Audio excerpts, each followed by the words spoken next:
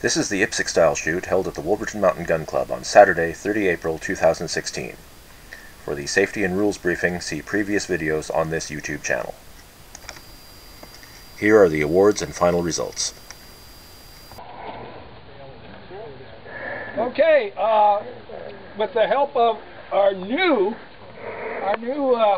team score person, we've got the score. We don't have any awards today because I gave up on that.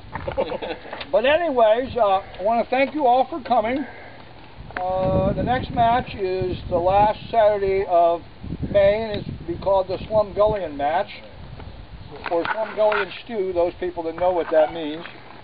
Anyways, so today the match winner, Mr. Dan Orme. Hey, Dan! Where is he? Use that guy till you find him. I don't have a paper, but anyway. He is the other one. Okay, our first major auto is Dan Bowers. Darren Bowers. Darren, is he here? Yeah.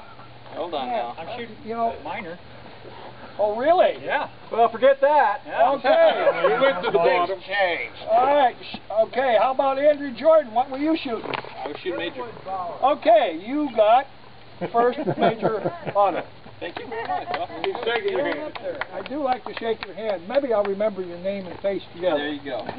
Okay, first limited 10 single stack, Carl Leffler. That'd be me. Hey, Carl. Thank you. Who survived Interesting time. yes.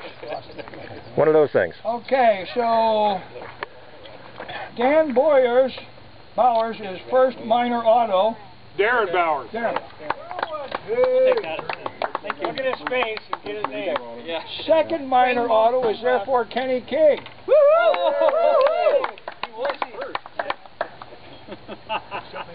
First revolver, Mr. Higbee. Hey.